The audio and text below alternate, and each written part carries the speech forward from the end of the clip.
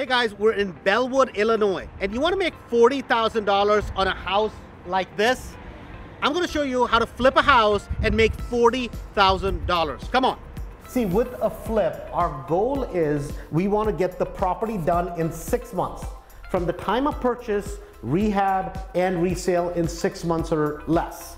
The number 2 goal is that on the money invested, so when everything is said and done, I want to make a minimum of about $25,000 to $28,000 net in profit for every $100,000 invested. That's what we're shooting for in this price range. So 25 over 100. That's a simple rule to remember for now. And on top of that, I don't want to do crazy rehabs. Now, as you can see with this particular property, there's a lot of work that needs to be done, but it's not work that is ridiculously large. We're not adding square footage. We're not doing anything crazy. We're going to kind of clean up as is, where is. New windows. We're going to do newer kitchen, obviously. The bathroom is going to be completely redone, so it's going to be in fabulous condition. And that's pretty much it. Clean up the outside and we're done. Guys, that is work that anybody can learn to do within about 60 to 90 days. So next, we're going to go over kind of the numbers. So for this particular property, what we said is based on our rule of 25 for 100, based on that rule, I said I want to make realistically about $45,000 net is what I want to make on this particular property. We know the ARV on this property, which is after repair value, is going to be about $195,000.